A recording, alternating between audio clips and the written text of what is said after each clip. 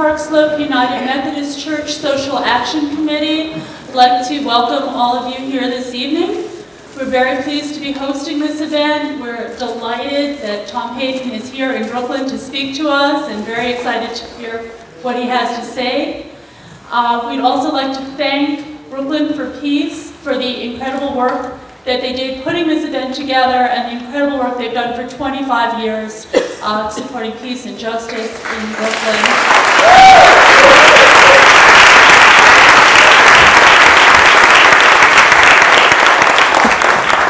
Thank you all for coming out. Good evening.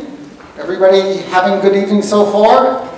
Good. My name is David Teichholzger. I am a Vice Chair of Brooklyn for Peace. And on behalf of Brooklyn for Peace, we welcome you to what we hope will be a stimulating evening of discussion and provocative thought concerning some of our common problems here in Brooklyn and as Americans and citizens of the world.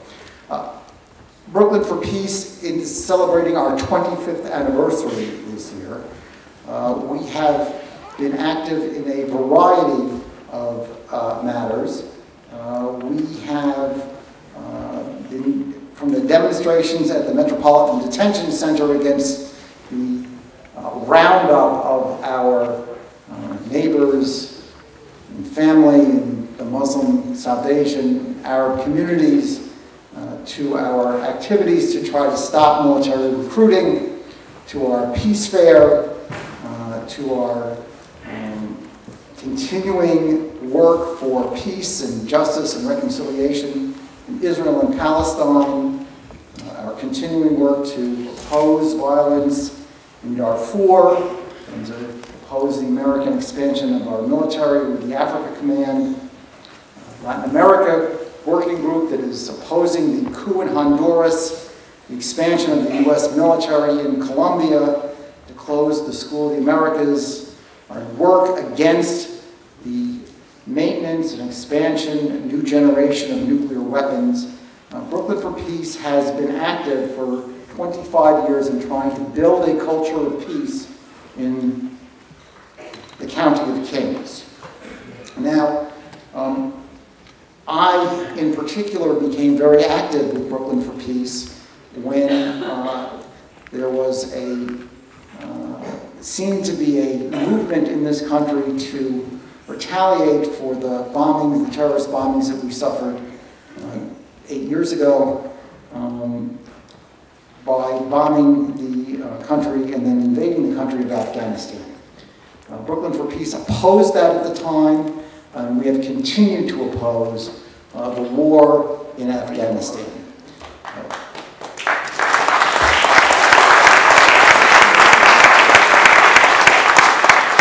I think everyone in this room was active and has been active in opposing the war in Iraq, a war that continues. We have spoken out and will continue to speak out against the expansion of the war in Afghanistan into Pakistan. We will continue to speak out against the threats to Iran that seem to erupt every couple of months, depending on the political weather.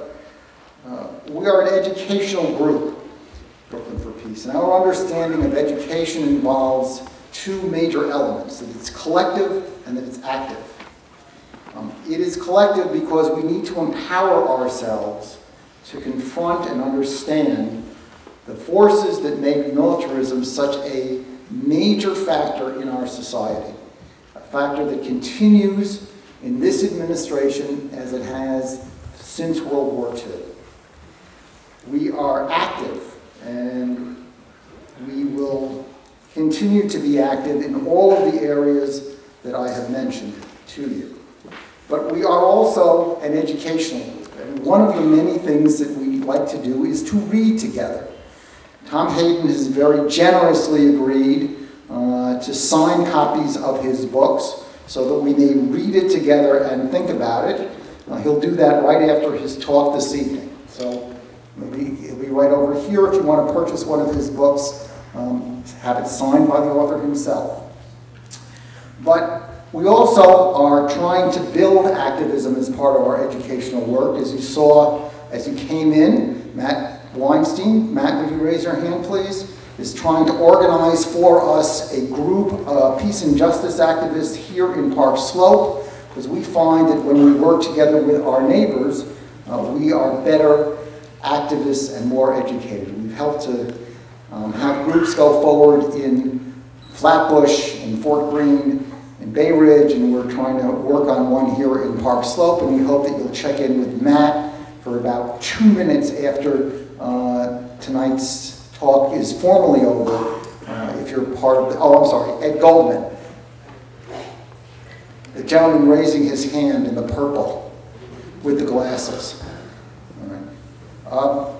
But we promised as well that we want you to be active. We're going to give you lots of opportunities besides tonight to be active. We will start this evening. For those who like music. Anybody like music in this group? Yes? Okay. At the Brooklyn Lyceum, the kickoff for the World March for Peace and Nonviolence is continuing this evening. If you want to go over there after this talk, we would encourage you to do so. On October 15th, this Thursday, we're going to be, I guess it's a week from this Thursday, think through a common problem. An administration that calls itself progressive is in the process of escalating the war in Afghanistan. That's what we know.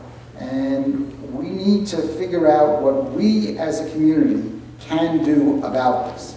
Now, to engage in this kind of collective education requires us to respect each other and to understand the contours of how this event is going to proceed. Tom will speak for about 30 minutes. You'll have then the pleasure, or not, of having me come back and talk to you about some things. Tom will then take questions. Questions will be 1 minute in length. Let me repeat that. 1 minute in length. If you can't, Ellen Eisenberg, my Vice Chair Co. with Brooklyn for Peace, will introduce Tom Hayden. Thank you.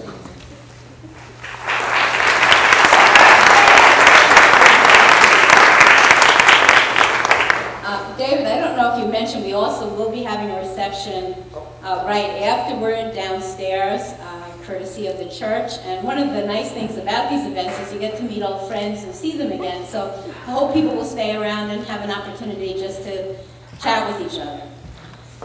On behalf of Brooklyn for Peace, I'm very pleased to welcome everybody here this evening. As David mentioned, this is the 25th anniversary year for our organization. And when we started as a small discussion group of parents in a Brooklyn nursery school in 1984, we expected to last only a few months. But the need for groups such as ours has really continued. And after 9/11, there were many people in Brooklyn who felt a strong sense of urgency about working for peace. So we have been growing and expanding our range of activities ever since. And sadly, if General McChrystal has his way, we'll be around for another 25 years, and we'll all be coming together for our 50th anniversary of Brooklyn for Peace, but let's hope that doesn't need to happen.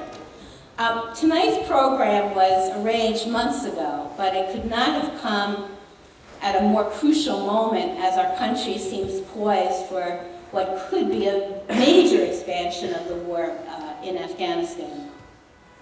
I'd like to welcome our speaker, Tom Hayden, who has traveled to many places in the world, but has not really savored the wonders of Brooklyn. So on behalf of everybody, I want to welcome Tom to Brooklyn.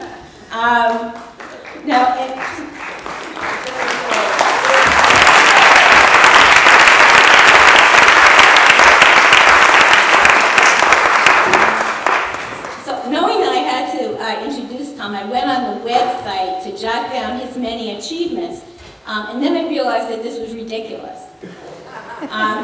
For those in the audience who are my age, Tom Hayden needs no introduction.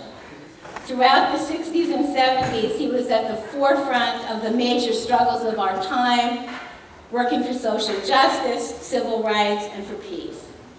Tom was the founding member of the the Students for a Democratic Society, a founding member, and the author of the Port Huron Statement, a document which helped to inspire student activism across the country. Tom was in Mississippi, Georgia, Newark, Hanoi during the height of the war in Vietnam, and the streets of Chicago. But I think his contribution is not measured by the list of places or historical episodes he participated in, but in the qualities which he brought and continues to bring to his political work. His energy, commitment, creativity, and courage.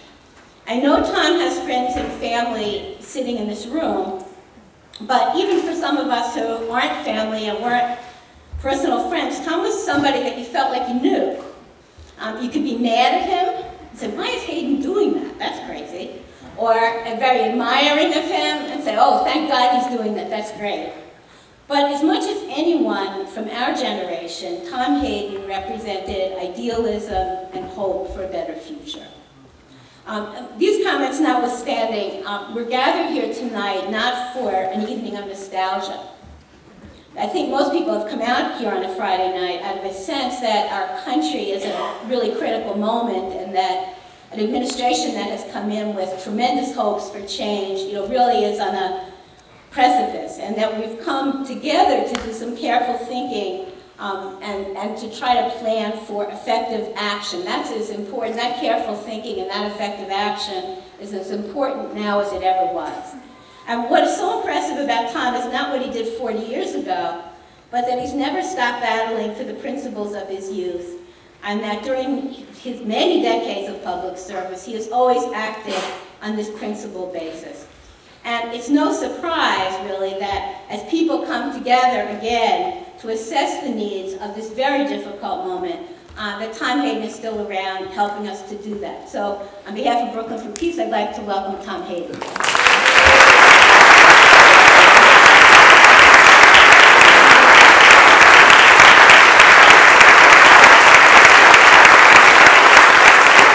Thank you. I wanted to be here to thank Rusty Eisenberg in particular and the Brooklyn for Peace group for being such a great model of neighborhood organizing against foreign intervention, linking the local with the international for so many years. And the experience of those of us who work at local levels, who are truly community organizers, is very much worth examining for the role that it plays in social change. So I'm very happy to be here, and I'm looking forward to your questions. I want to thank the church also, Judy, I think it is, the Social Action Chair. And I want to thank members of my family. You think that I'm from far away, but would the Brooklyn members of my family please stand? We are everywhere. There's, oh, they're all in the back. That's Boswell and Dee and Simone and Troy. We've had an excellent afternoon of tracing Simone's life from the point where she was born, various activities we won't share with you that she experienced in Brooklyn. We went to the former site of Ebbets Field, where I have a photo of myself standing there outside a Dodgers game. It was a great afternoon. I can give a public speech. I've probably given 1 million of them. When I was in the legislature in California for 18 years, I felt compelled to go every time everybody asked me to speak for free, 10 people, 1,000 people, whatever, for fear that I'd be accused of refusing to show up in the neighborhood. So I got kind of sick of it after 18 years. I got very tired of rhetoric, very tired of the process of trying to stir people up, and realizing that if an individual can stir you up, then you're going to be hung over within 48 hours and somebody will have to stir you up again. So I became, I guess I had, and I'm still suffering a toxic reaction to all that speaking. So it's a more conversation I have in mind, and some thoughts that I want to share as quickly as I can, because these are not simple. These are not simple matters. And in a room like this, which is set up in a way where I'm at the front and you're going so far back I can't even see your eyes, it's difficult to create any sense of community or interaction, but we'll try. There's a couple of points that I want to cover. A point would be too small a point, maybe a couple of topics. One is a reflection on how social change works and how we fit into it, based on experience mainly. And secondly, to try to apply it to the situation we're in with the Obama administration and what I call and the Pentagon calls the Long War, which, if you haven't read their documents, consists of a 50-year war minimum, some say 80, a 50-year war that began with 9/11, went into Iraq, is now proceeding through Afghanistan, will head into Pakistan, includes the Philippines, the Horn of Africa, and leaves out Venezuela, Central America, Latin America. This is merely what they call the arc of crisis, which will take a 50-year military commitment. So Rusty is right, we are in the 8th year of what they consider this long war. And when you think about that, count it up. You're fussing about Obama with me tonight, but Obama will be long gone. This will be 12 presidential terms, 13 presidential terms, 50 years. People we don't even know will come and go as President of the United States, and the long war will continue. By its very nature, it challenges the idea that we live in an accountable democratic society, since they've already planned the next 50 years of your life, your children's lives, your grandchildren's lives, through presidents they haven't even chosen yet. So we'll try to apply some general ideas about social change to this problem of, where we get the energy and the blueprint for action when we're confronting something this overwhelming. If I could have the water I lost. I didn't want to electrocute myself early. Now, the first thing about the model of social change is this. This is a purely voluntary act, but I like to stay in communication with people. My door on email is always open. I like to be in touch with local groups because I believe social change comes from what we used to call below, whatever that is. It's kind of a derogatory location for us. We the people below, the bottoms. But it is my thought that social change proceeds from below. So if you would circulate this, and it may take some time, and if you please write your name, how you wish to be known, and especially your email in a legible way. I know what you like, how difficult it is to enter email addresses and then discover that of the 82 that you've entered, one is defective and it blocks all progress. I will be in touch with you and we can communicate by email, and I can send you my thoughts on current events, and I can also put you in touch with Rusty if you're not, because she performs an invaluable service that we really didn't have during earlier movements with Central American wars and Vietnam, and that is a way to communicate to people at the local level what's going on with legislation inside the Beltway instantaneously, so that you can begin to mobilize. For instance, today we have legislation introduced by Barbara Lee, no other, that challenges the funding in Congress for any escalation of the troops in Afghanistan.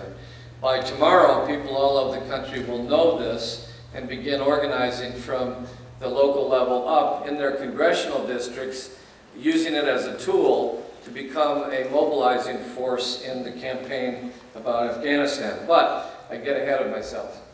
Here's the concept, and it's contained in this book, which is for sale later.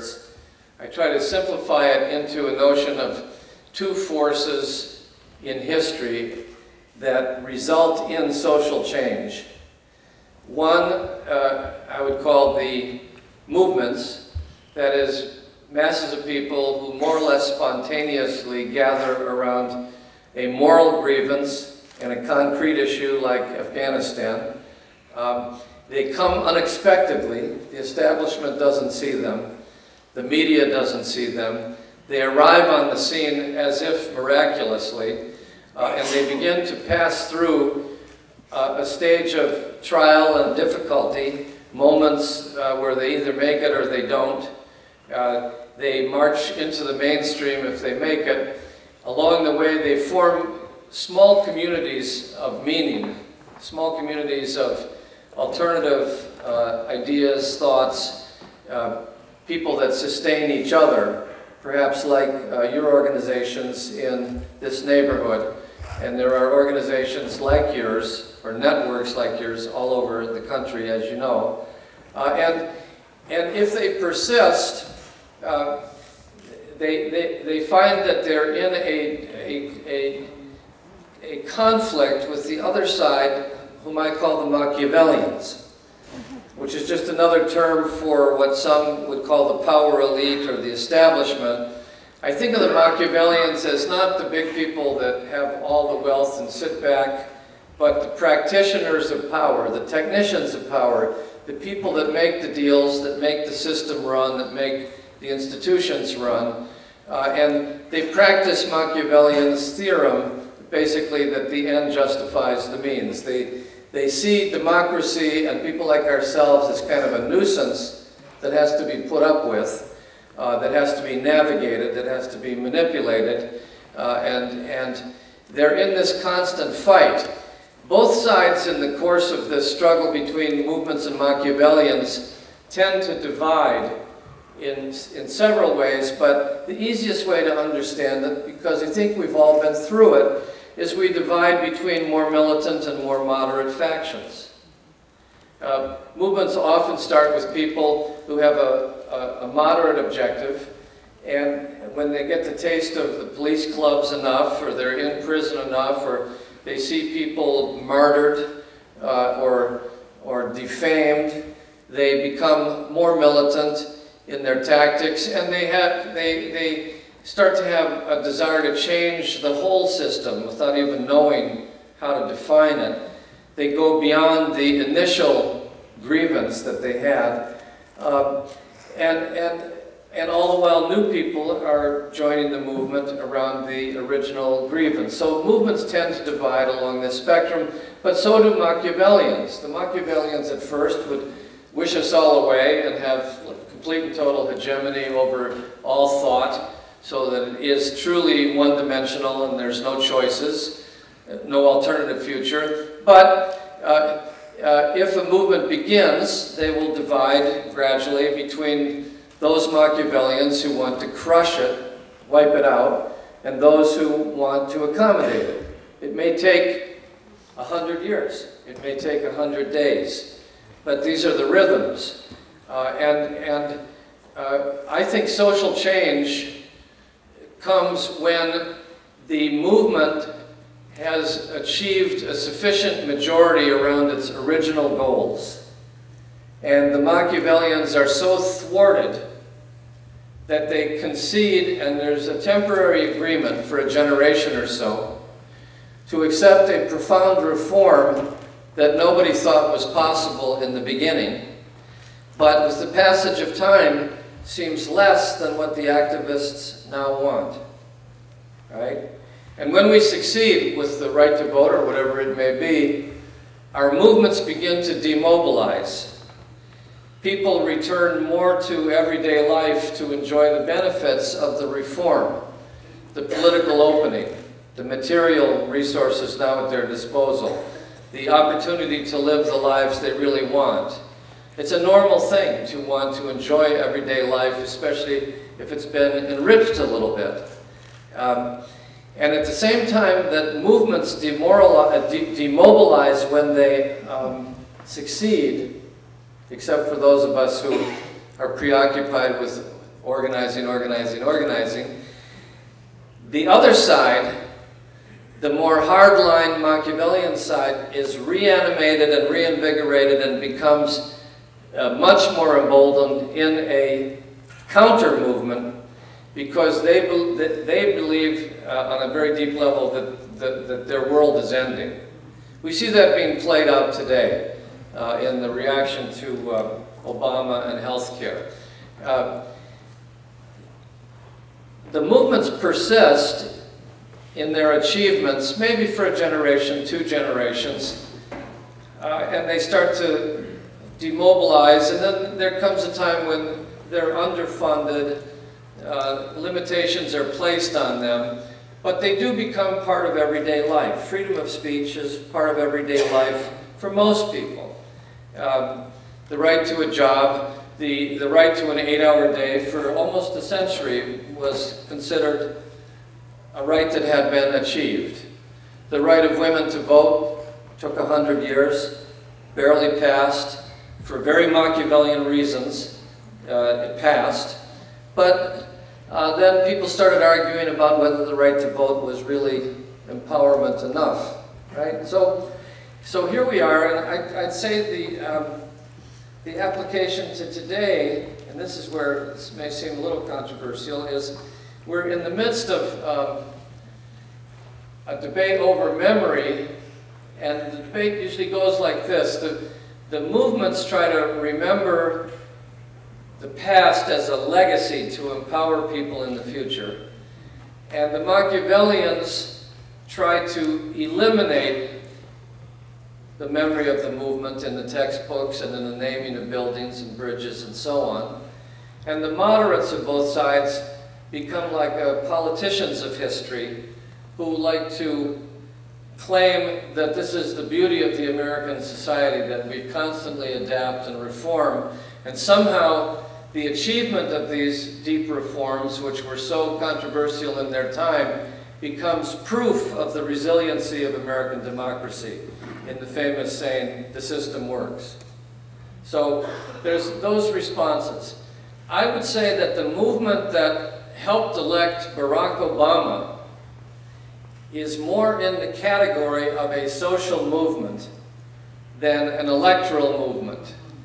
Almost always social movements are not political, they are not electoral, they're not around candidates, but they have qualities. And in this case, the rising of 2 forces, the African American community, which is deeply in the center of the history of social movements in our society, and young people as a force came together, not to leave out anyone else, but they came together in numbers that were absolutely unprecedented and which can be rightly said to have made the difference. Now, in a close election, everybody says they made the difference, and I don't deny that, but these 2 forces made the difference in winning an election that very few people thought was winnable to begin with. And winning in North Carolina, winning in Virginia, winning in the Southwest. And it was obviously many forces, but that was the force of the social movement that elected Barack Obama. And it's no accident that he was a community organizer for a brief period of time, and that he cited this continually, and that those who joined that movement for Obama will become, in large part, the basis of social activism, in my judgment, for the next 30 years. They are my replacement generation. And I'm speaking in broad terms, but you know what I mean. I'm talking about people like Jessica Levy, who is at University of North Carolina Graduate School in Public Health and spent a lot of time in Central America and found herself suddenly, for no reason she could articulate, joining the Obama campaign so that she could work in, she wanted to work in the reddest area of North Carolina. She wanted to work in an area that was overwhelmingly old Confederacy. And they said, fine. She said, and I'll just need a little money for an office. They said, fine, you can raise that money. She went down there. She had to raise the money and then put up these big signs where I think you get a taste now of what it would have been like for her then, putting up for the first time in American history big signs promoting an African-American candidate for President of the United States in Brunswick, North Carolina. And her goal was to set the greatest record in Brunswick history for the number of new people registered to vote, and then the greatest number who would turn out on election day to vote. And she had to apply community organizing techniques to generate a base of volunteers who wanted to do this and set goals. She exceeded the goals well before election day, and they were over the top by the end of the election. And they lost overwhelmingly in that county, but Obama won by 0.01% or something like that in the state. So those are the kind of people that I'm speaking of, and I think that they represent the new wave of activism, and we're in a period where they themselves, as in the course of any social movement, having succeeded, are now having the experience of being demobilized, fragmented, wondering what to do next. But they will gather force and I think will be heard from for decades to come. The victory they achieved, as with many of these victories when movements and Machiavellians intersect to create this moment of change, was a mixed victory. The candidate who said he came from a left or progressive tradition, a community organizing tradition, his first speech, I believe, was given at a college where I was teaching against South African apartheid back in the early 80s. So he had a movement and community organizing background, a sensibility, and said that he was going to run as a centrist. He said quite openly and honestly that he was going to change his original orientation on any number of issues, like health care, to run as a centrist, both in order to win and in order to govern. This meant that his victory would be ambiguous if you were in a social movement, because movements are not built around achieving centrist goals, are they? But it was, to me, a perfect way to conceive of a formula for work in this generation that we're in. If he says he's running as a centrist, is it not an invitation to build a new left? Isn't this where I came in 50 years ago? Doesn't it mean that until we push the center in a more progressive direction, we will be constantly dissatisfied? Is our work to complain about him, or is our work to take up the task of building a movement that he will have to respond to in the course of events? Or is it both? And one of the most painful aspects of this, I remember I started yelling at the ceilings because I knew my fate was sealed during the New Hampshire debate when he had been taking an anti-war position. Remember, it was people like ourselves in the Chicago peace movement who literally organized the rally against the war in Iraq and invited him, a promising new state senator and candidate, to come up on the stage and speak against Iraq, where he gave the speech, which might have been uncanny or accidental, who knows, that gave him the issue that defined his difference more than any other between himself and Hillary Clinton. saying that it was a dumb war. And if you read the speech, it was actually quite an excellent speech in 2002. So for the first time, a peace movement had launched a successful presidency. We had launched presidential campaigns. We had gotten politicians from the center to address our concerns as a peace movement, but this was the first time that a candidate had been propelled to the presidency more than any other issue on the single issue of the war in Iraq. It was other things. There was the racial question, there were all kinds of deep things at stake, but I was quite pleased with that and thought, well, maybe here's a chance that the Peace and Justice constituency will be seen as a very special interest group as opposed to a special interest group. Maybe we'll finally be noticed as a factor, for heaven's sakes. We don't ask for much, we just ask for attention to our issues. And here was the possibility. And then this night, you'll remember it well, when they asked about Afghanistan and Pakistan, when he said, if there's actionable intelligence, I will go after the terrorists in those countries. And he fell into this agreement with the John Kerry and Democratic Party consensus.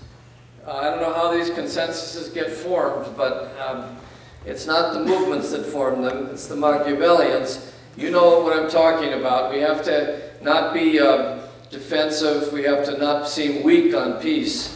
We have to abandon our anti-war roots in the 1960s and come out with some, in favor of some war, especially if we're against some other war. And it had all of these telltale signs of a campaign that was against the war in Iraq in some sense, but was compensating for that by being for the war in Afghanistan. And I'm not saying it was all political. There was a rational argument that Afghanistan was the center from which New York and other parts of our country were attacked, and Iraq was not. And there were all these arguments going on and on. But I felt, uh-oh, here we go. Because I knew, and anybody paying attention knew, this is not about one of these wars, this is about all these wars. This is about the long war, the 50-year war, that just transitions from one battleground to the next until you discover the panoramic fact that all the battlegrounds are Muslim land and Muslim resources. That's what they have in common. This goes on and on and on, and I thought, oh, poor Obama. He's going to be elected on an anti-war platform, and he's going to start a war. Because then other things that are tragic took over, like having to keep your word. Now, some of my friends say, let's keep the president to his word. I said, no, we have an even harder problem. We have to get him to break his promise to continue the war in Afghanistan. And so here we are, and I don't think for a moment that he thought we would be where we are tonight, and he would be where he is tonight, facing these generals and these advisors. The good news, it seems to me, is that 75%, more or less, of the Democrats who answer the phone and tell the opinion survey people what they think are against this war in Afghanistan. 70 or 75%. A majority of all Americans, and these are just the Americans who are polled, you know, a relatively conservative sample. And I think that's a wonderful thing. I wonder why it is. People say there was no peace movement during Iraq, there's no peace movement. I don't believe that for a second. But if there was no peace movement, why are 75% of Democrats against this war? Just instinct? No. No, they went through this with Iraq. They were lied to. They were tricked. You think it's bad now for us? Remember when your organization was formed in the early months of the Iraq War, it was virtually treasonous to stand up for peace. We were at zero. It took some bravery to just go out in the streets. And a lot happened. There were, by my count, 12 demonstrations during those years of more than 100,000 people. Some 500,000 people. Several times people like Rusty and UFPJ helped organize those demonstrations. People like yourselves went to them in New York and Washington. Those were unnoticed maybe by the media, but that's a lot of people. The people in this country turned against Iraq as a mistake faster than they did in the Gallup polls during Vietnam. When we used to have an underground media and the Berkeley Barb, suddenly we found that we had the Dixie Chicks and Michael Moore. We had big-time bands and musicians and documentarians who were breaking all box office records.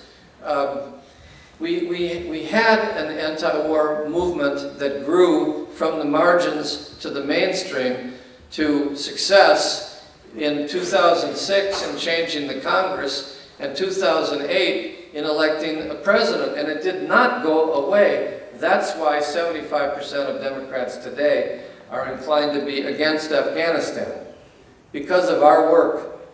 And I don't mean us in the small sense of the organizers who go out on street corners and knock on doors. I mean in the larger sense of all the people that identified with that movement and who were very skeptical of these wars. So that's a huge asset, and that has got the attention of the President, the Congress. They're worried because, obviously, if you're going to continue a war and escalate a war and you lose the base of your own political party, who do you turn to? The Republican Party? Well, they'll egg you on to keep the war going because they want to defeat you. Their goal is to defeat Obama and defeat everybody they can next year. So it's a very positive situation if you look at everything, as I tend to, from the point of view of organizing. What's the possibility here? People are ahead of us. People are ahead of us. How could we organize 70% of the Democrats? That's tens of millions of people who are already convinced. So it seems to me we have to think through how this may play out, and I would just say very simply that without doing very much in the last 8 months, we've already become a huge complicating factor for those that want to continue the long war. Now it's up for us to really do something. We're not surfing here on a wave of public opposition. We should be also trying to stir up the waters. And I'll tell you this, from my 20 years in electoral politics, in general, politicians will never do anything that their base doesn't expect them to do. They want to be Machiavellian. They want to succeed. They want to be in power. Their imperative is to remain in power and, if possible, to get a little more power. So if they're in a safe Democratic district, that's not enough because they want more Democrats elected so that it's more possible for them to gain power by becoming the chair or vice chair of a subcommittee.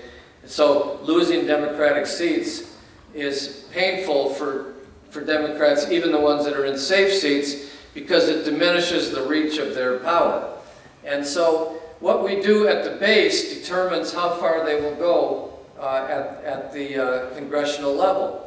And I think with that in mind,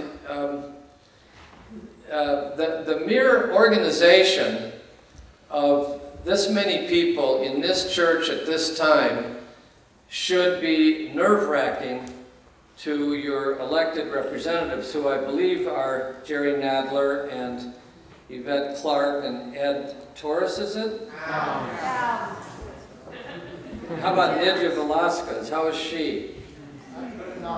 Not good enough. Well, that's what they don't like to hear. Let's hear that a little louder. Not good enough? What's her name? This is what they really worry about, is that people in their districts, and I've been one of these people, I'm not exaggerating this, they worry, even if they're safe, they're worried all the time about, they're just worried. They're insecure. They have a security deficit. And so if you demand that they become co-sponsors on Barbara Lee's legislation to cut off funding for more troops, that'll make them worry. And they'll tell all their colleagues, these people in Brooklyn, they've got me worried. I'm worried about them. What are you worried about? Well, you know, we could lose some seats and then I won't have my chairmanship. I'm not saying they're not good people. Some are, some aren't. You read about them every day, you make your own judgment. But basically, they're the same in the sense that they will go no farther than their base. So if the base is progressive, if the base is awake, if the base is organized, if the base is loud, they will respond. And when they respond, it has a ripple effect. Now, I'm not limiting this to a congressional strategy, but it seems to me extremely important to try to push Congress into opposition to the administration on this issue. This is not 1967. We're not talking about dump LBJ. We're talking about dump Afghanistan in order to save the president from his own doing. That's what can happen here. This is a very serious problem. And I'm not trying to channel everybody into, you know, the safe and convenient tactic of making phone calls to Congress and scheduling appointments. I think that we do have to look, though, for the limited levers that we have in order to influence decision-making. This is a very democratic country, but it's not democratic enough. So you have to look for where you can have some leverage. And I say that the leverage is around challenging the pillars of the policy through people power. One pillar of the policy is public opinion. When public opinion is against a war and it's solidifying, that becomes a drag on the war-making process. When public opinion is that concerned, then another pillar is in trouble. When you start going to the recruiter stations, I'm sure they have them all over Brooklyn, trying to get these young people mesmerized with the glamour of the military. And if you have anti-recruiters out there in front, and you have high school parents, and community college parents, and people meeting, demanding that all sides of the story of Afghanistan be told before their children be dragged off into that battle for glory or for money or some combination of both. Those are important. The reputation is a very important pillar. When you have clergy of all faiths, raising the immorality of torture, which is integral to the prosecution of an unpopular war, that wears on the reputational pillar, and so on. So you try to think of the pillars that are necessary. The one that is the most necessary, I suppose, after public opinion, everything is derivative of public opinion, is the economic pillar. Who's going to pay for this? What are we talking about? The economy is in shambles. The stimulus is being used to send money to state and local governments who are then cutting their own budgets. Stiglitz and Bilmes, the experts on this, have studied it. They're talking about $3 trillion ultimate direct and indirect cost for Iraq. Afghanistan, by my estimate, and the accounting is kind of sneaky here, but by my estimate, $6 billion a month right now and counting. So you're talking about another $1 trillion war on Obama's tenure, 8 years at this rate of spending on Afghanistan is roughly $1 trillion. Then you're talking about casualties. I haven't had time today, but I do it on a monthly basis.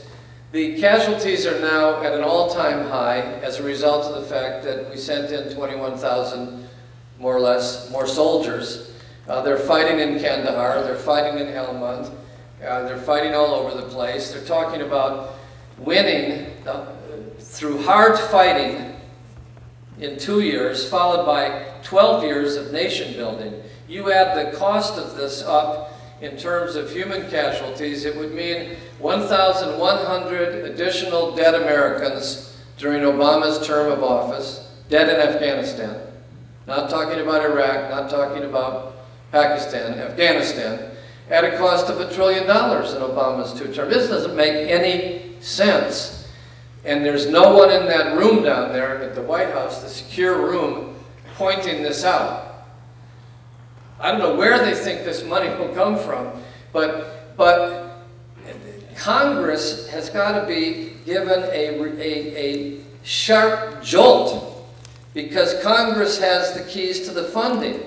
And you cannot achieve Obama's promise. You cannot achieve health care. You cannot achieve a $150 billion investment in clean energy. You cannot achieve more money for our public schools, our colleges, and our universities. You cannot preserve Social Security. You cannot preserve our social safety net and see $1 trillion go out the door for Afghanistan on top of $1 trillion out the door in Iraq. It can't be done. That is a pillar that is going to collapse. So why is this going on? Well, that could just get us all started all night, so I want to just short-circuit that discussion. Some will say, it's imperialism, you fool, Tom. It's just the nature of the beast. But not all imperial powers have acted in precisely the same way. What's the, as Aristotle would say, what's the proximate reason here? What's the immediate reason that's going on? And I've got an idea that Dan Ellsberg came up with from his long experience in the Pentagon and in the peace movement. He said he'd studied this process of escalation. And he said, history shows, the Pentagon Papers shows, and I would say the history of this war shows, that administrations, when they reach a stalemate, escalate in order not to lose. It's about the reputation of a superpower, which involves just an image, but also a claim on resources. A claim on power, a claim on resources. And when you invest yourself with the image of being the sole superpower, which many do, then you can't allow yourself the appearance of a retreat before a small disorganized power. Can't be done. Clausewitz, if you go back and you read military history, Clausewitz actually said that the most difficult military maneuver is a strategic retreat. That's what our president and our country has to do. We have to engage in a strategic retreat. And if he chooses to do that, if he has the wisdom to do that and the fortitude to do that, he will be attacked by the military, he will be attacked by the Republicans, and who will come to his defense? And how will he succeed in his political adventure? I'm not asking for sympathy. This is a situation he and others have put themselves into. But I am saying our task is hard enough in ending this war. It's even harder because we have to save the presidency from the alternative. We have to find a way to get our country to accept strategic retreat, because the alternative is a rapid decline of our economy and a shadow over our future. And people will say, well, then won't the terrorists advance if we retreat?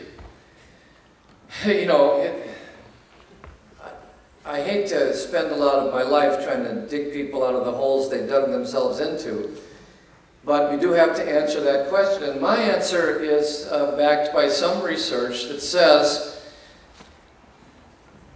that the process of American occupation and sending 68,000 troops into Afghanistan to become 100,000, 200,000, always escalating so as to not lose, is the primary factor in galvanizing nationalist and cultural resistance to the United States and unifying people, and that actually liberation movements often find their only unity in the stubbornness of the foreign presence in their midst. And so we could actually be creating more of a terrorist threat or so-called terrorist threat by staying than by individually killing a terrorist leader or a Taliban leader here or there in the mountains of the Hindu Kush range for the next 5 years. So that would be the argument. I think we have to argue that our country is less safe. I think we have to argue that our country cannot afford this. I think we have to argue that our troops do not deserve to be sent into a war for a government that is nothing but a group of drug lords and landlords and warlords. And we have to say that this is the end of the promise of Obama if we do not get out of the nightmare of Afghanistan. It's that serious. And while we would like to believe that it's up to our leaders, we know in our bones and we know in our history that our leaders can't do it without us creating the conditions that make them do it and make it possible. Thank you very much, and I hope that gives you some clue.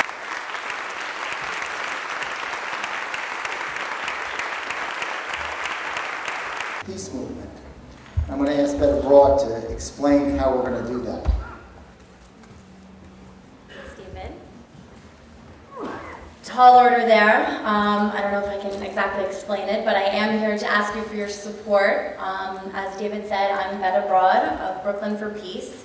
And Eddie here, Eddie McWilliams, is coming down, also from Brooklyn for Peace, to join me. As we thank you all so much for being here. On behalf of Brooklyn for Peace, this is our 25-year anniversary, which is amazing. So let's give it up for Brooklyn for Peace. For Tom Hayden for joining us. We're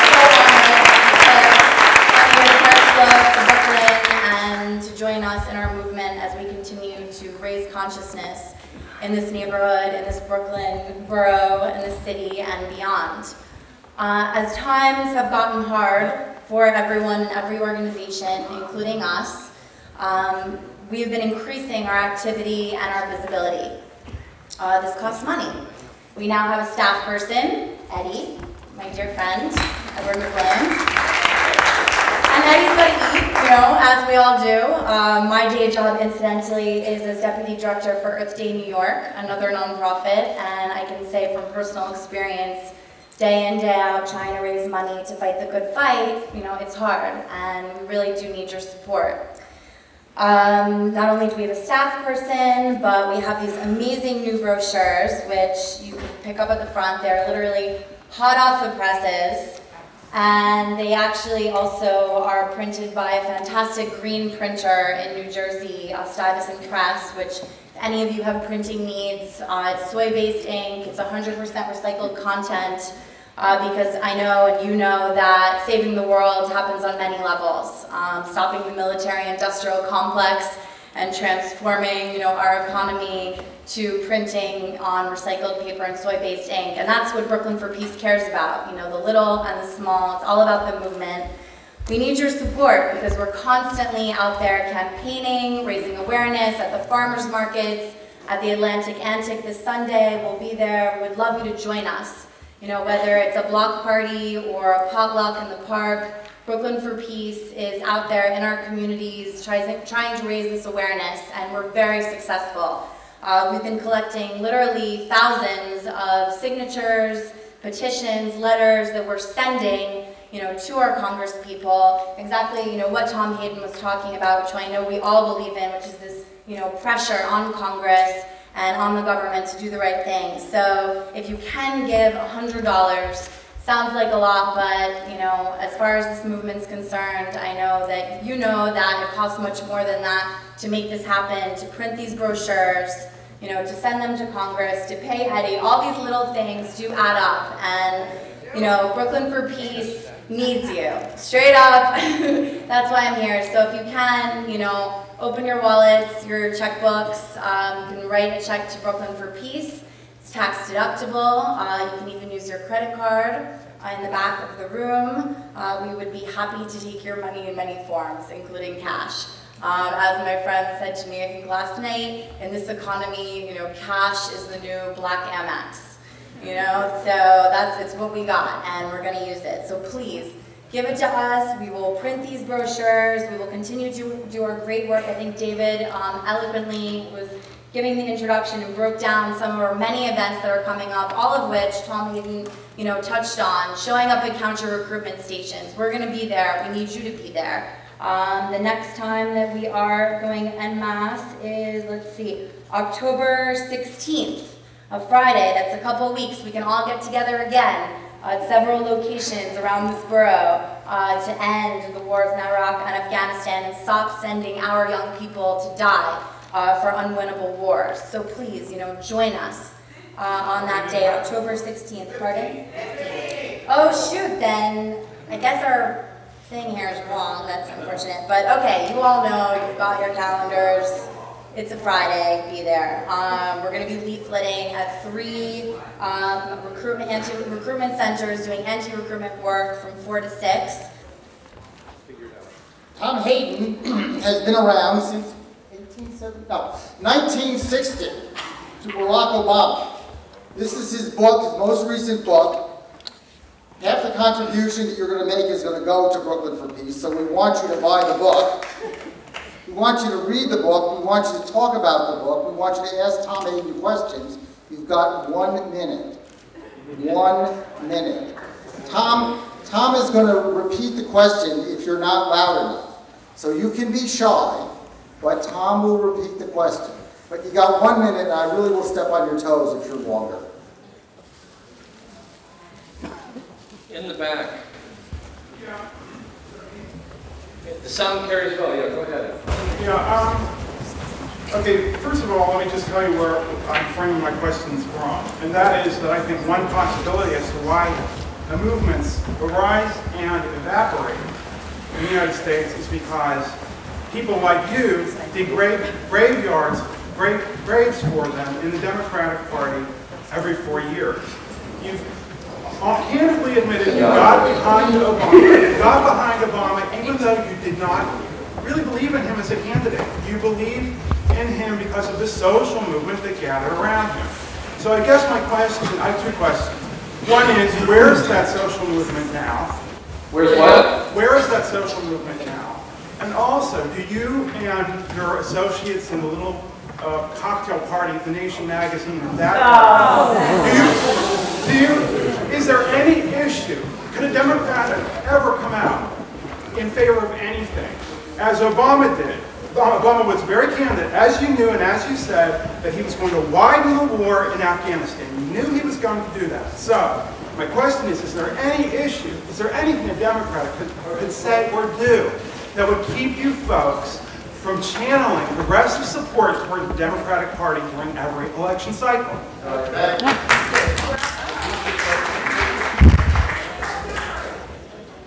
Well, it was framed as a question, but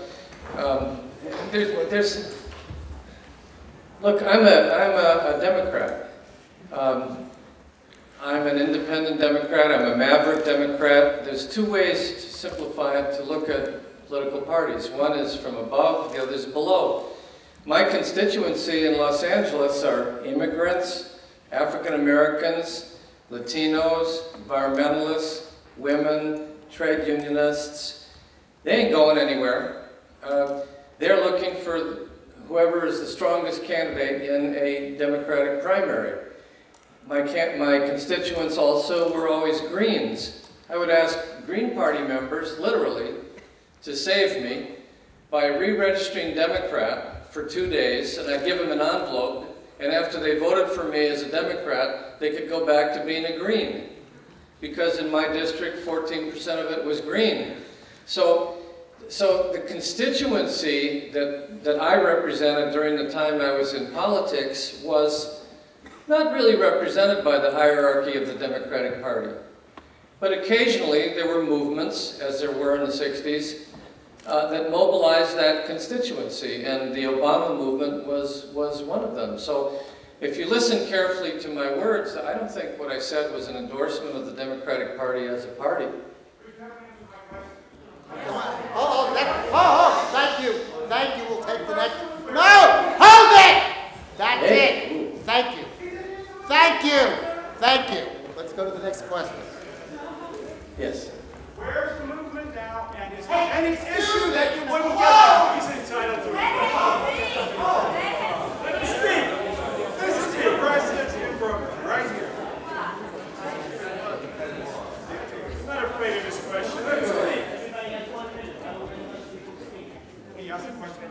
My name is Arun Agyar. Thank you for your presentation and for all your contributions. I have a 3-word question and an elaboration. Stop me at the end of the 3 words if you wish, or let me elaborate. My 3-word question is, what about Gandhi?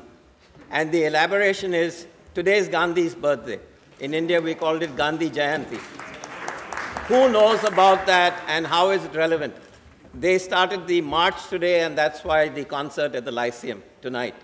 And probably 100 people gathered at Union Square at the statue. 3 months, I really need your advice, because about 3 months ago, I co-founded the new Gandhiji Community Center of Sunset Park. And if anybody is in Sunset Park, I'll be at the reception. I'll be happy to meet you. And we are really looking for, do we go back to what Gandhi had to say then, or do we look for a new direction based on Gandhi, King, et cetera, et cetera? And what direction do we take? And one more thing I should say, and I don't know whether it is foolish, it might even be dangerous. I'm a non-aligned candidate for the WBAI local station board, and this will have a bearing on that. Thank you for all of us. I don't know what it means, what about Gandhi? I mean, to me, the nonviolent civil disobedience tradition has made self-evident achievements, great achievements.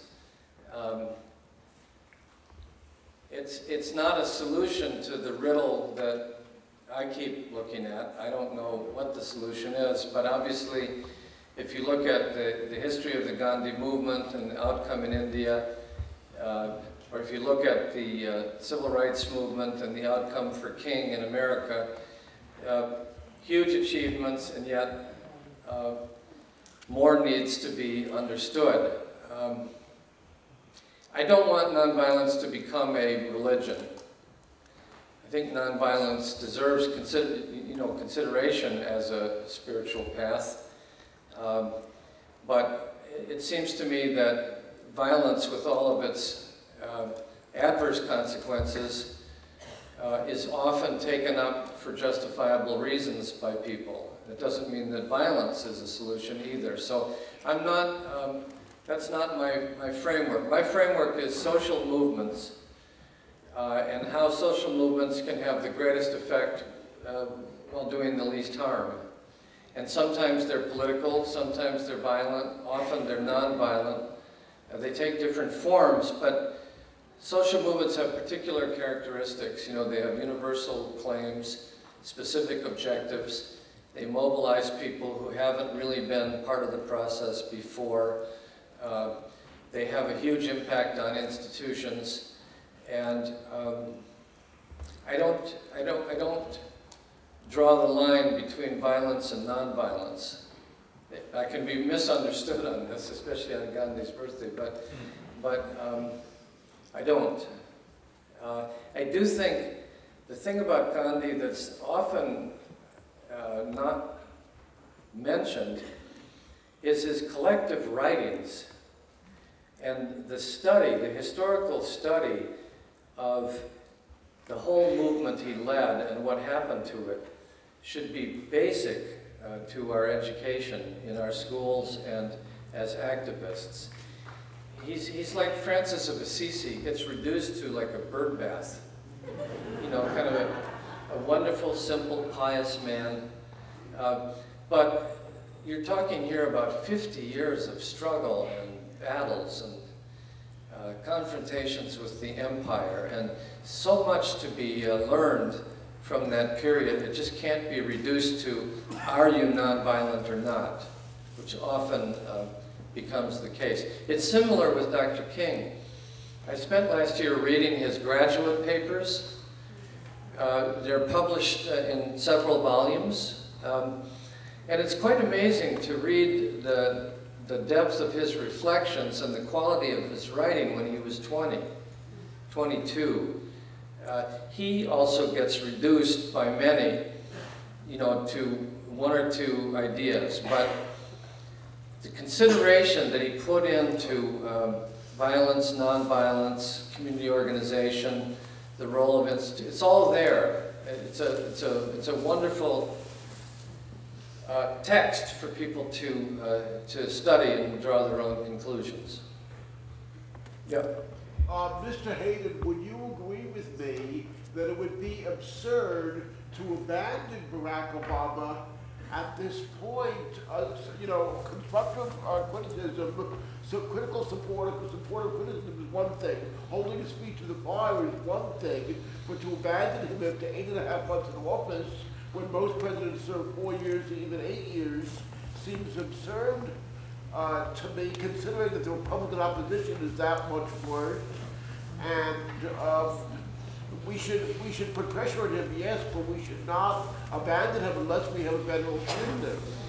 The question was, do I agree with him that we should not abandon Barack Obama, but, you know, criticism, pressure, feet to the fire, but not abandon him given the Republican alternative?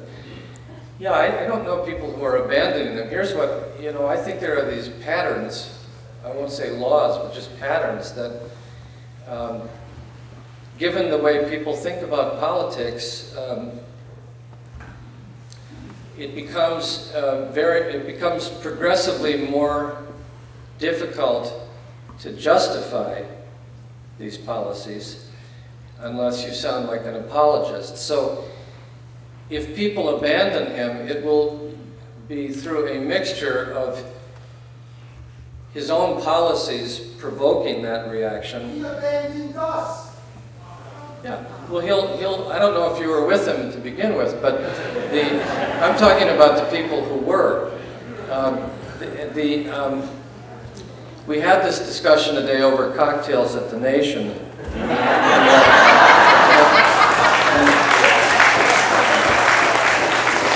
So, you know, people are who they are, and they look at it, and their expectations were maybe misplaced or too high or whatever, or they don't have a concept of slow institutional change or whatever. They expect certain things, and there will be a falling away, and this would be what I would say to those people, but also to the White House, that you can't afford a falling away of your progressive base, which was marginal to begin with. You know, we can't defend the indefensible. Afghanistan is indefensible. And you will lose people. And if the margin of victory, and I'm not saying it was the only margin, but if the margin of victory was heavily voluntaristic, people who do not believe, do not belong to the old machinery of politics, but belong to the new networks of voluntary politics, they can easily be lost just as easily they were gained. So you will lose congressional seats next year, and you will be blamed for that. And it will make your reputation suffer and make it harder for you to be reelected 4 years from now. And there's nothing I can do about that, because if people are turned off, they're turned off. So it's a very big problem. I realize that it's much bigger than him. I mean, you think he's got problems. Have you checked out the United States Senate? Oh my God. Our healthcare destiny is in the hands of 4 or 5 senators who represent about 3% of the American people and about 3% of the electoral vote, and they have this stranglehold. And you know, we're probably the only democracy in the world that requires a 60% majority to get anything done. I'm talking about the filibuster. And we have these states that represent no people, that have 2 senators, and California and New York that represent, 5 or 6 states represent majority of the electoral vote, but they just get 2 senators each, and so on. So, and one reason that I'd like to point out that people, I was talking to Greg Grandin today at the cocktail party over at the Nation. He's a Brooklyn person, 56 years, is it here? 46. You look 56. And he's a great Latin American expert who just interviewed President Chavez of Venezuela for The Nation, and we're talking about this problem of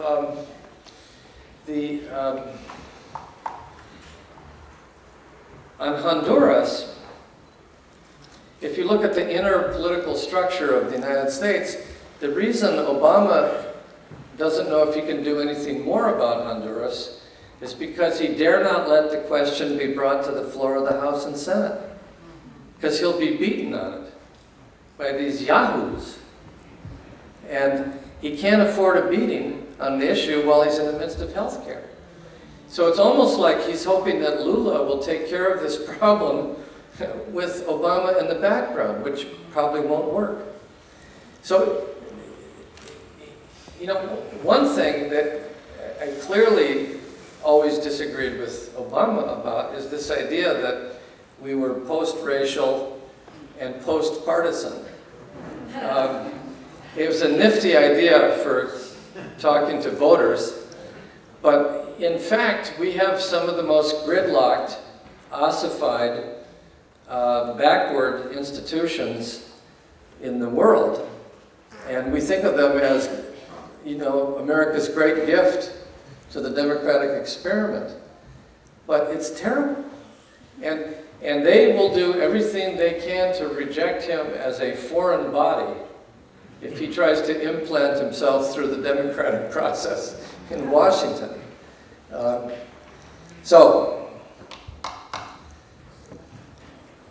And I also worry, and I'll say this, I hope you respect the spirit in which I say it, that there are far too many people out there that would like to kill him. I have been imprinted, it's not in my DNA, but I've been imprinted by my experience in the 60s. I have seen this before. It doesn't always turn out the same way, but it's absolutely eerie the way it's turning out.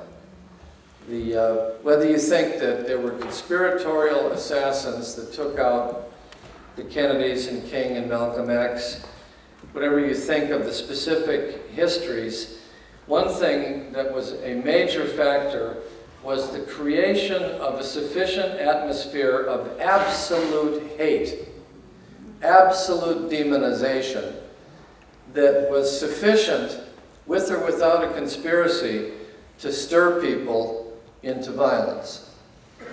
And I think that's happening now. I think about it every minute. I thought about it every minute of the campaign. The only thing that will prevent it is a fear among those people of the reaction that will come visiting itself upon them if they undertake it. And I don't think they're afraid of much, but we do have that to fear also. Anything that demonizes his character or personalizes it adds to that atmosphere, and I would caution against that approach. Yeah. It's certainly true that Martin Luther King's thought has been reduced and sort of... He's reduced to being an alternative to violence. Simplified. Just say it that way. Right. And there are other political and intellectual traditions of the Black and African American communities that don't even make it to that status. There's C.L.R. James, there's W.B. Du Bois, the NAACP, or even Malcolm X and the Black Panther Party. And I wonder if you think it would be a good idea to try at this time to learn more from those traditions, and if that might be at the least a way of building a broader anti-war, or activating a broader more vocal and active anti-war base, especially in light of what you just said.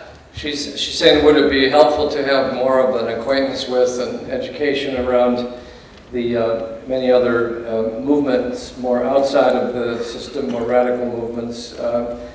It's to be wished for. I think one of our jobs is to raise non-conforming children and pass on non-conforming lessons, and to educate about case studies and to just ask people to read and read and read.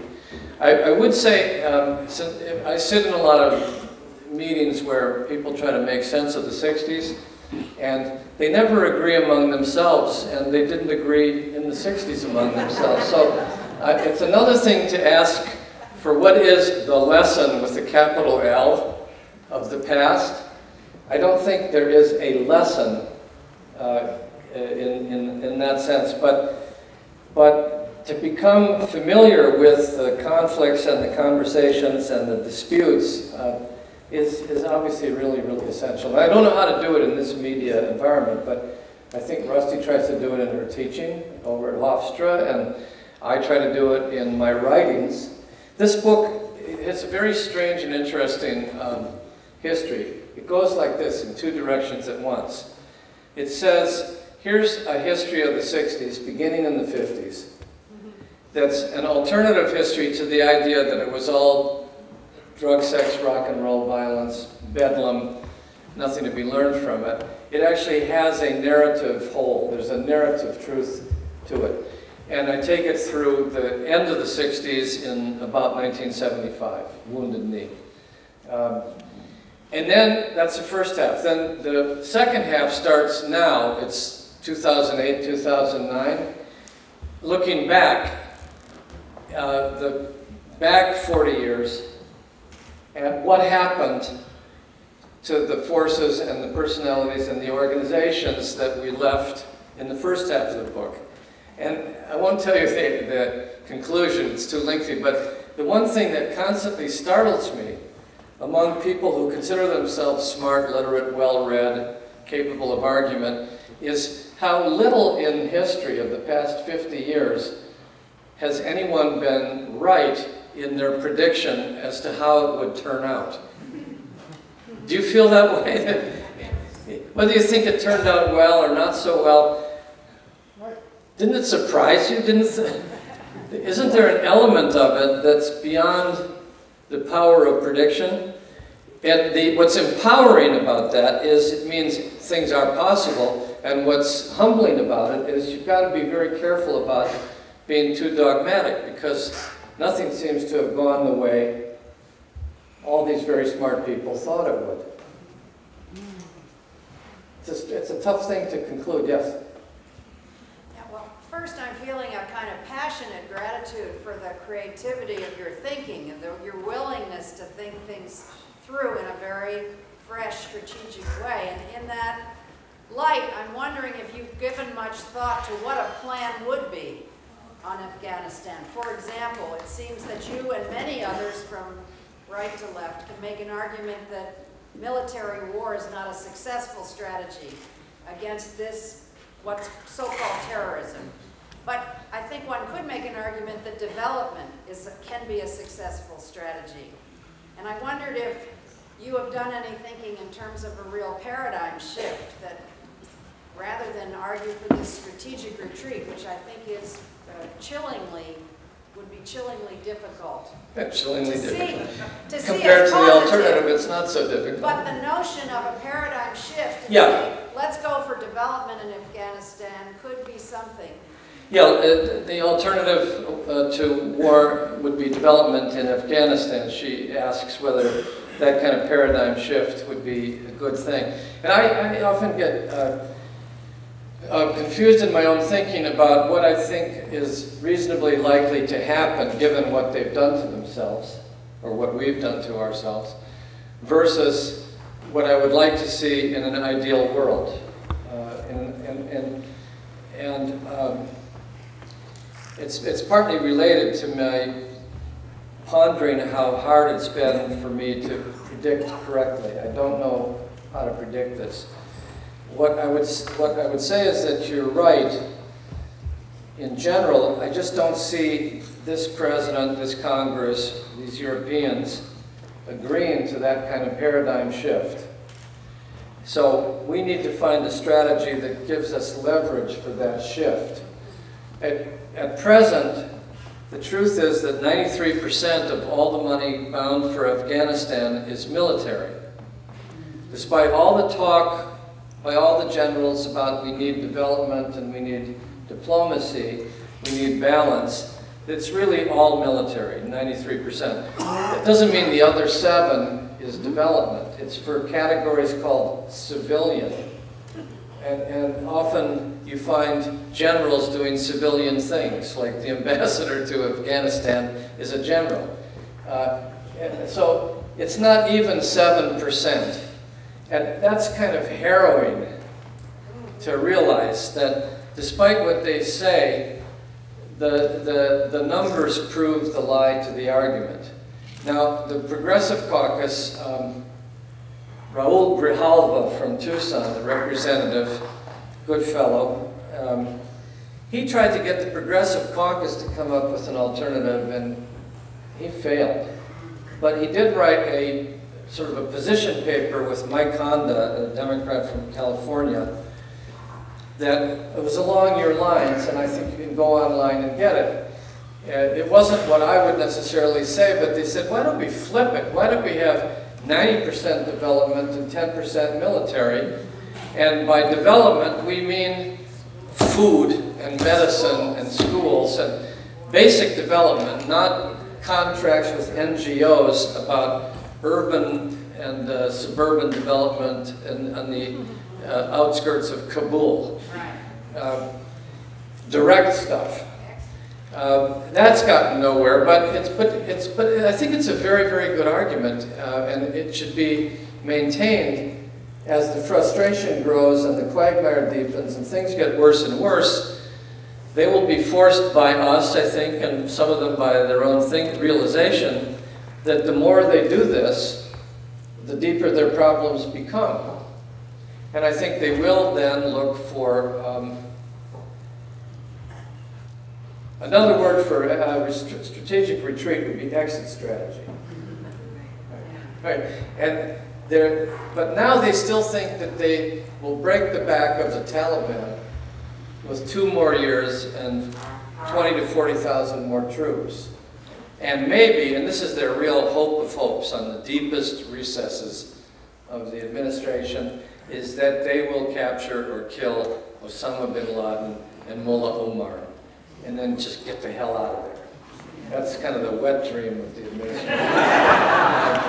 And I say, well, good luck. What would you say on a scale of rational thinking would be the percentage possibility of that? And how long will you give that percentage? And how many people will die and how much more money will be spent?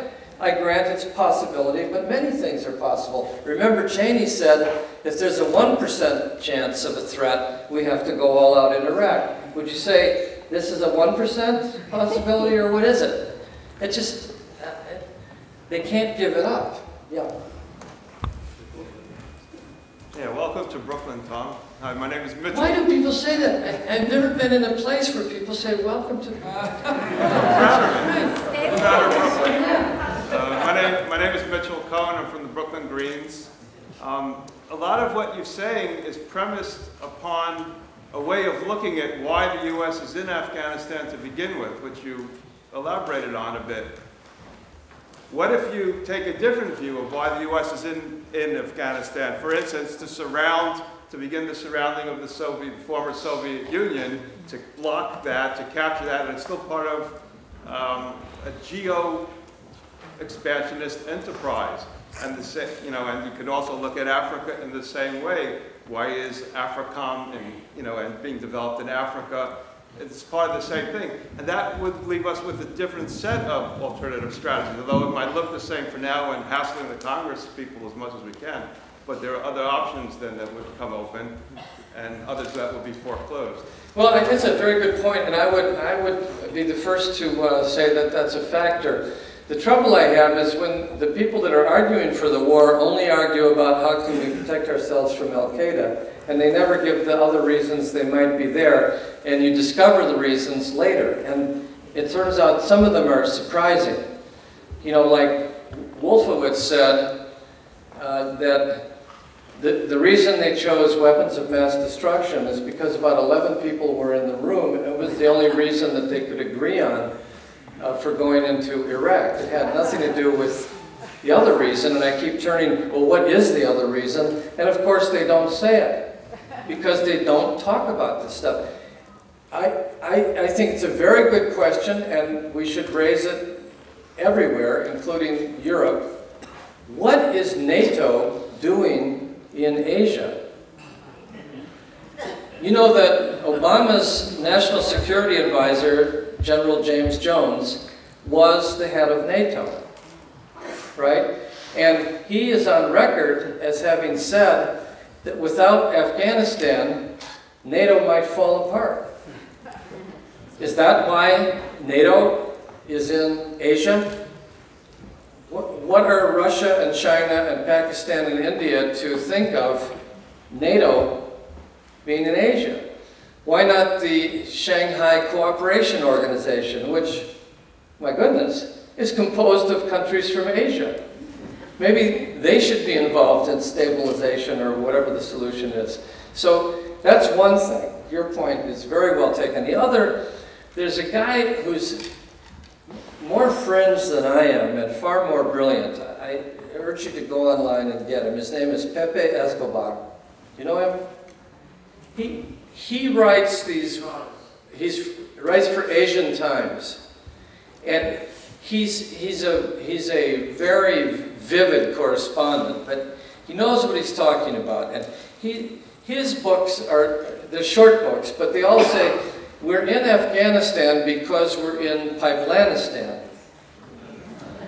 In other words, Afghanistan has resources, yes, but it's really the search for a pipeline that is secure and outside the reach of Russia. And the pipeline is not only, we're not only talking about a pipeline that was negotiated once between the State Department and the Taliban in Afghanistan. You know that one, back when we were on best of terms with these people. It's Karachi. Think Karachi. Think Baluchistan.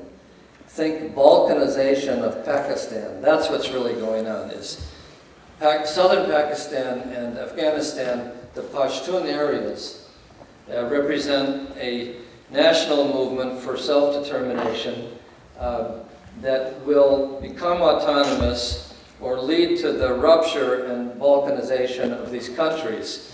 And at the southernmost point down there around Karachi is the only place where oil tankers could port.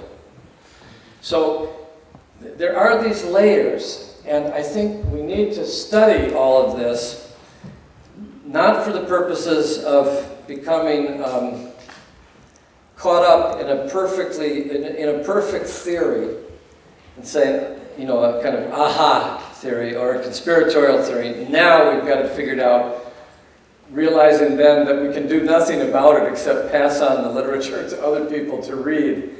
But it's not enough to just give the arguments I gave for ending the war in Afghanistan. I think you do have to accompany it with a further study of what this long war is about. They say it started with jihadism on September 11th, all right? But it does happen to be in all of these zones of Muslim majority population and all of these zones that are sitting on oil and gas reserves or potential pipelines. They will say, oh no, it has nothing to do with that, and on it goes. But we should at least reveal that, and it leads to certain conclusions, not aha, but more like going to the environmentalists among us and the environmental part of our own consciousness and saying, you know, Sierra Club, NRDC people, how can you not take up foreign policy? You say you're against global warming. You say you're against the health problems caused by oil pollution. Well, we need the power of the environmental movement to join the peace movement. And they just are so compartmentalized, they don't see that the place where the environment is being most systematically and completely and rapidly destroyed happens to be in this arc of the 50-year war. That's it.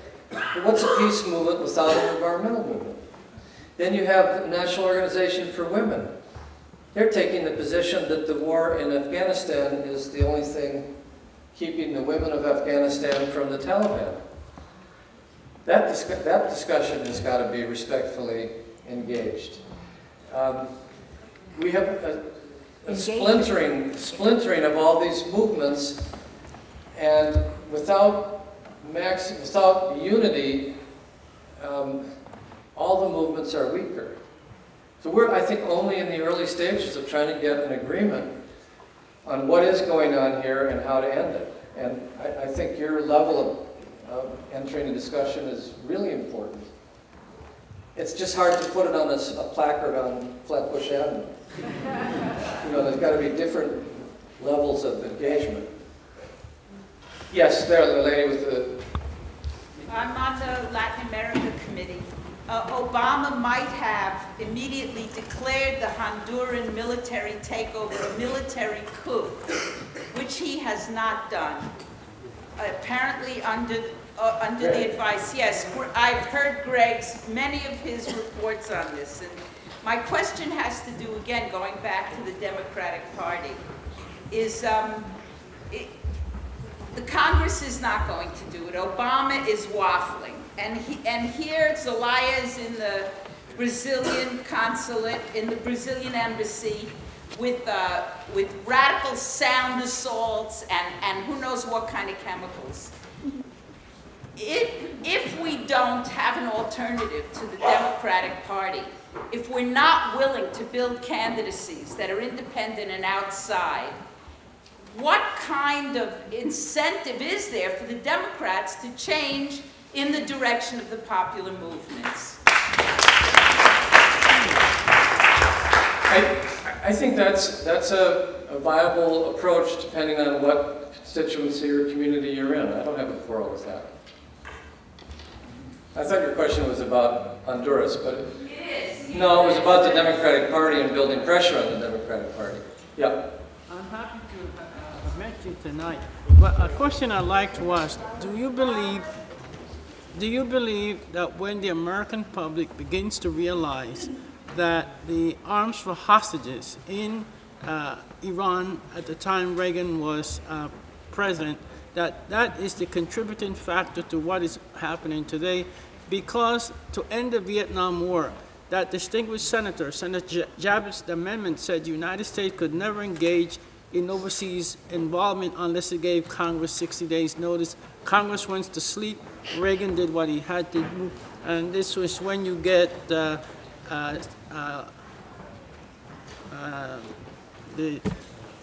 guy they're looking for now, Osama bin Laden was working for the United States at the time. Yes, I think you're right. Do you think that's the real? Well, no, in keeping with what I said earlier, I think there was a brief, I will. There was a brief moment at the end of the 60s where everything was up for grabs, especially after the Nixon scandal and Watergate. And there were some restrictions imposed on the FBI and the CIA, not enough, but some. And there was a revulsion against policing the world. And all that was wiped out with Reagan. And then when Bush put the additional final exclamation point on it by invading in Gulf War I, declaring that the Vietnam Syndrome had been defeated. So he was actually carrying out a war to wipe out the last vestige of the cultural achievements of the 60s, which was to develop a public skepticism about secret war and war itself. So yeah, no, I think it did go back to that point. I want to say a word on Iran, just where this fits. Iran is very hard to see through if you're looking at the current debate, the narrow debate. But if you think of Iran and Guatemala as the beginning of the period we're talking about, the beginning of the systematic overthrows of these governments, not really the beginning, in the 40s in Europe as well.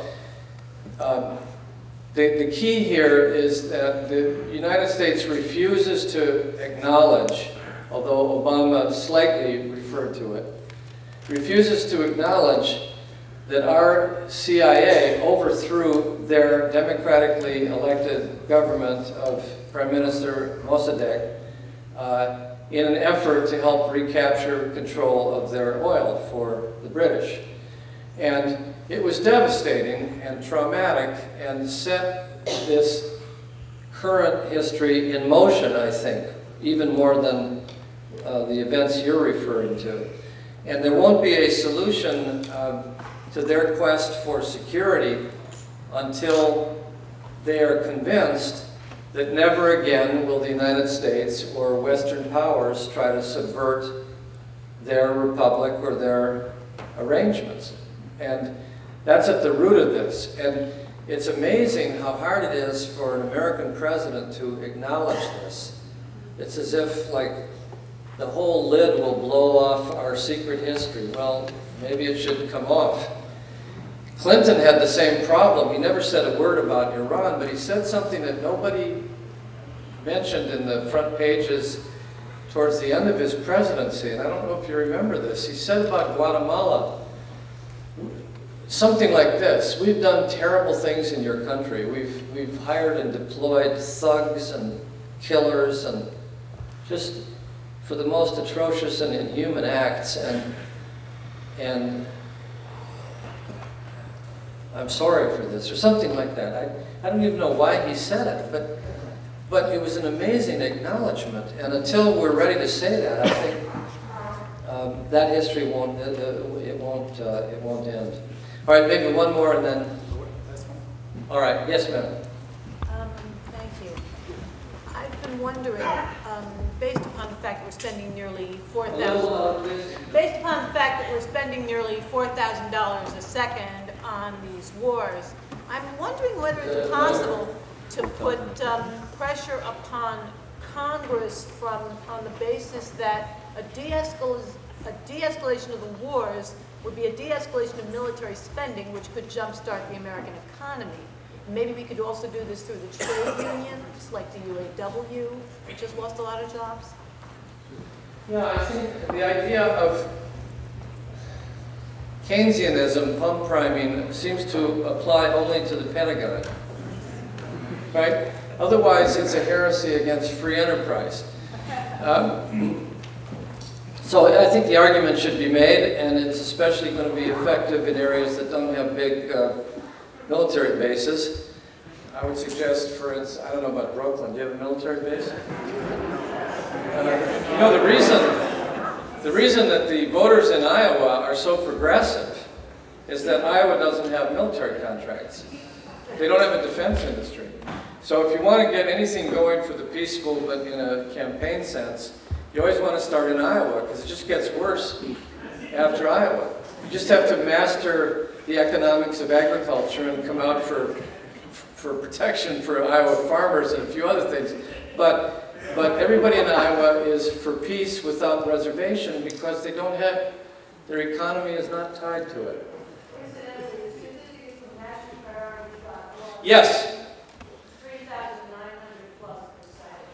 Do you know nationalpriorities.org?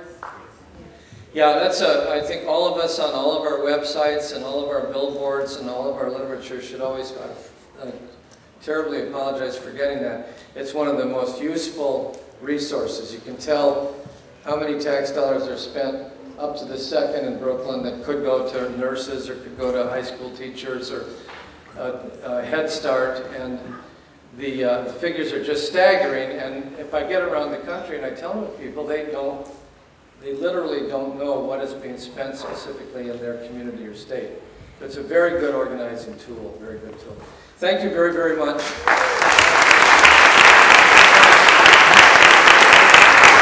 Thank you all.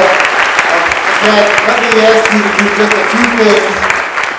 We're having a reception downstairs. We hope you'll join us to continue the conversation.